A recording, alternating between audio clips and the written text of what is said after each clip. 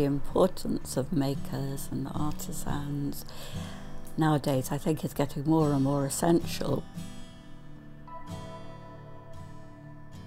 The more artisans there are that will share their skills, the better.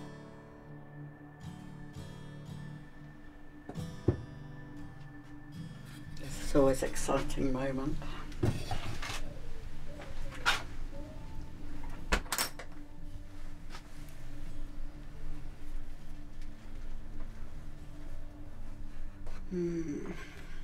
I'm Helen Martino and I do ceramics.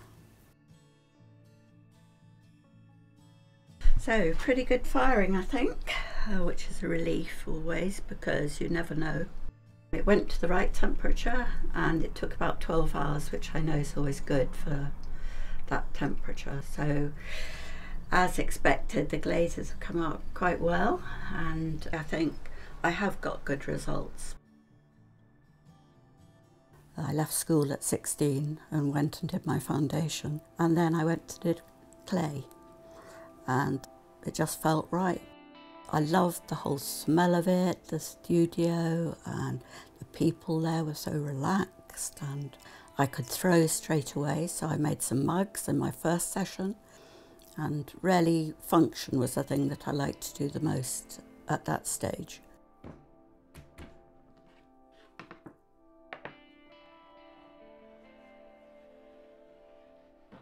Well, I think the forms and things that I make probably evolve, and I think that's one of the reasons I like ceramics is you don't start off knowing what you're going to make completely, because in the making it will need to change or adapt. With that so much in my background, I'm very conscious of that idea of an enclosed space is part of the abstraction that I now need to get into the making of the piece that I want to make, and also to try and get them making really interesting shadows. I think that's meant that I quite often distort things thinking of what shadow they're going to make. So I try to create a round looking thing when it's flat. And when things have happened, you know, you include that in your life.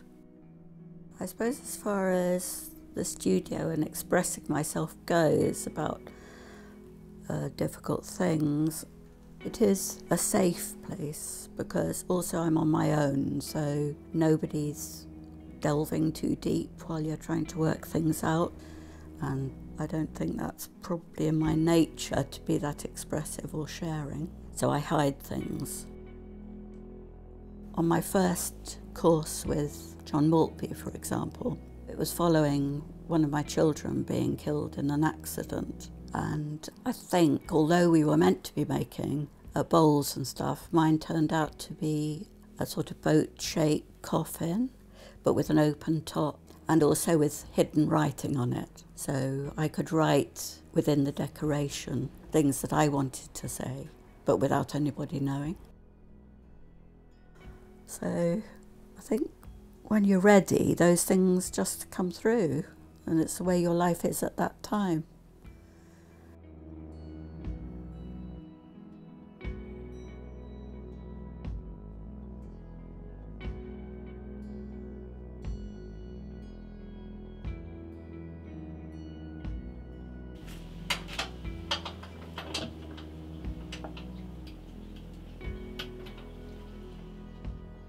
With ceramics, you become very resilient because you get a lot of failure to start with. Sometimes things will break or crack. Whereas on the whole, I'm more or less in control of the shapes I make every day. But I like that risk factor, really. I'm always challenging myself to make something a bit more difficult or different, because boredom is a horrible, undermining thing.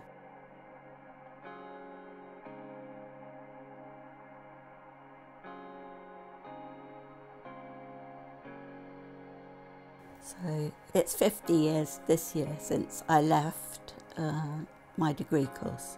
Yeah, it's long-term friendships, long-term life involved with ceramics, can't think of a better way to live, really.